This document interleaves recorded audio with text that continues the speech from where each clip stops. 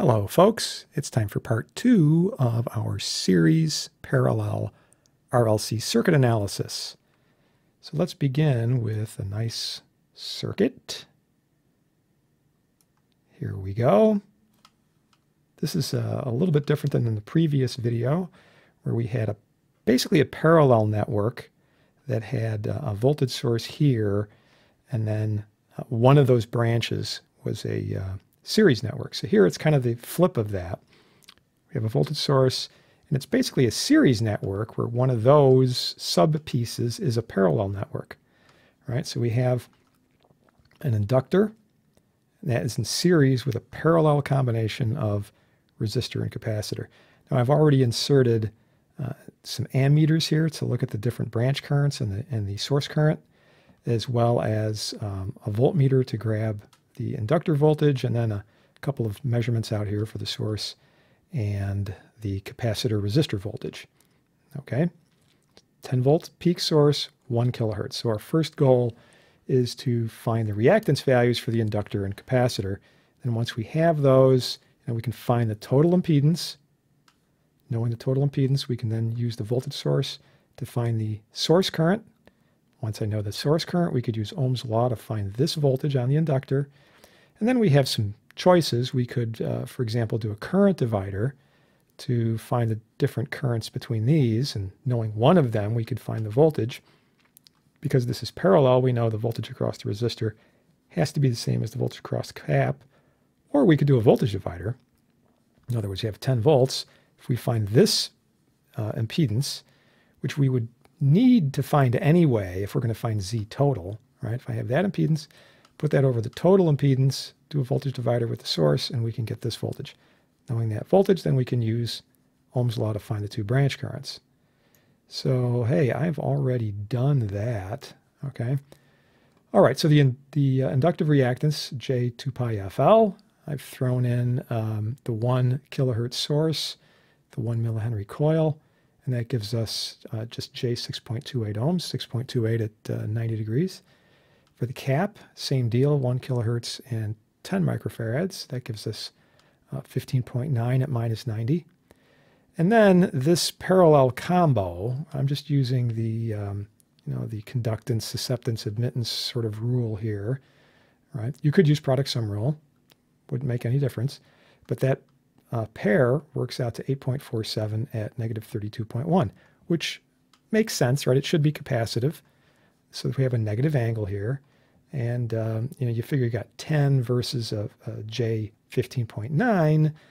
That angle should be closer to 0 rather than minus 90, right? Because the resistor in parallel, smaller value, is going to dominate. Now that I have this, right, that's this combo, that's in series with X sub L. So we can take the X sub L at 6.28, take our 8.47 at negative 32, add those together, and this whole thing, this whole Z is 7.39 at an angle of 13.9. In other words, the inductor dominates here, right? When we break this apart into its rectangular form, we will see that the capacitive part of this is less than 6.28. So the inductor dominates, and we have a positive angle over here. Now that I know that, as I said, we can use Ohm's law. Take your source voltage, 10 volts at an angle of 0, divide by that impedance, and we get a total exiting current out of the source of 1.34 at an angle of 13.9 degrees, negative, right? And again, should be negative. This is an inductive circuit net at this frequency. At some other frequency, it might be capacitive or more inductive. It all depends. But at this particular frequency, anyway, it is slightly inductive. So we do see a negative angle on the current, right? Current can't change instantaneously through an inductor, so the inductor current has to lag. And then we can find the voltage just using Ohm's law, right? IS times JXL, and we get 8.5 volts at 76 degrees across that. Okay, we could find, now that I know the current, we could find the voltage across RC. This is one way of doing it. Since I already knew this, impedance, this is Z of RC, we can just pass the current through there, and we find this voltage is 11.47 at negative 46. And again, just as we found in the series case, if you just add these two magnitudes, which in our case is going to be about 20 volts if you just add the magnitudes, it looks like you're violating KVL, right? Like it's bigger than 10 volt source, but that's not the case because of the angles that we're dealing with, right? You got to remember this is 8.5 coming up at 76 degrees, and this is roughly 11.5 coming down at negative 46. So you combine those two things out, and the vertical components are basically going to cancel each other out, right? And you're going to wind up with this 10 volt at 0 degree that we're using for the reference. In any case, continuing on, since I know the voltage across these two components, we can just use Ohm's law, voltage divided by resistance, voltage divided by capacitive reactance, and find the currents, right? So the inductor gets 1.147, negative 46. So this angle is the same as the current angle, because remember, current and voltage have to be in phase on a resistance. And then 0.72 at 44, because it's going to be 90 degrees out for the capacitor, right? Cap voltage can't change instantaneously, so the voltage has to be behind, right, negative, the current, cap current, right? And that's going to be a 90 degree differential. Okay, let's see how good our calculations here are. So we can just come up to the analysis, grab a straight AC, calculate node voltages, and let's see what we come up with. Okay, so coming down the list, there's our 10 volt source, 1.35 at negative 13.93. So we had 1.35 at negative 13.9, so that's just a round off, right? We're just carrying this to 3 digits. Looking at the inductor, 8.51 at 76.0. So we've got 8.5 at 76.1 versus 0.07. Again, just rounding off. And coming over to the V of RC, 11.47 at negative 46, 11.46 at negative 46.01. Okay, again, just a little round off error. And finally, we come down to the two currents, 1.15 at negative 46, 1.147 at negative 46, and 720 mils or 0.72, if you prefer, at virtually 44 degrees. Right? So this matches up really nice to our calculation. All right. You might have noticed that I'm using the student version of TINA 12 here because, as we saw in some other videos, we have a phasor function. So bring up our little phasor plot here. So this has the voltages and the currents. So the voltages are nice big values. This little mess in here is the currents, which I've done a second time. We'll look at that separately.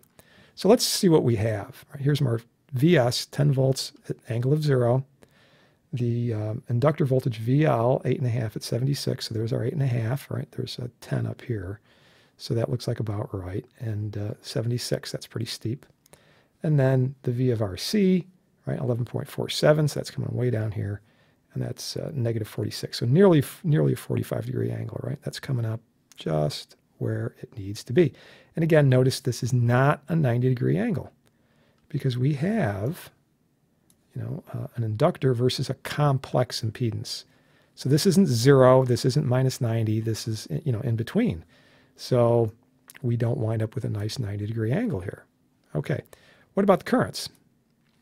All right, so these big guys out here are the voltages we just looked at. Right in here is the currents. So our source current, 1.35, right, and we can see that's a small negative angle, right, negative 13.9 right in here.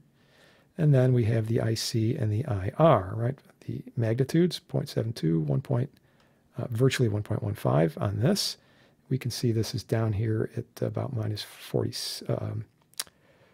about minus 46, and for the cap, 44. Well, this is 90 degrees. Right? When you go from 44 to minus 46, that is 90 degrees. Because after all, when we look at this circuit, it's just a single resistor in parallel with a single current. They have the same voltage, right? So have to be in phase. Voltage and current have to be in phase for this, but they have to be 90 degrees out for the cap. So we see that. Now, if we had something more complicated where, let's say the cap was in series with another resistor, then we wouldn't see that. Okay, if I had another resistor in here, then this phase angle wouldn't be minus 90. You know, this impedance angle might be, you know, minus 80 or minus 13 or minus 22 and a half, you know, whatever the values work out to. And that would be reflected over here. Okay. It wouldn't be exactly 90 degrees out. It might be, you know, 47.2 degrees out, whatever it works out to. Okay. So that's basically how we, you know, approach these kinds of problems. But we can see that this phasor diagram works out just as expected. Okay. So if we have a bigger circuit, if there are more components in here, you know, series parallel, we just start repeating those rules. Find your series subcircuits, find your parallel subcircuits. You know, the rule for parallel is voltage has to be the same. The rule for series, current's got to be the same. And we just sort of build out from there, right? Find the little things, redraw it, make a simpler circuit, do it again, do it again, do it again. And eventually, you know, we're going to wind up with a series circuit or a parallel circuit. And then we can work our way through, break down those pieces again, go into finer and finer detail, and find all the equipment, voltages and currents, right? Across all the, and through all the individual components. It's got to work out. KVL and KCL have to work out. Just remember to do it in vector format. In other words, as we're doing it with the phasors. All right? Very good.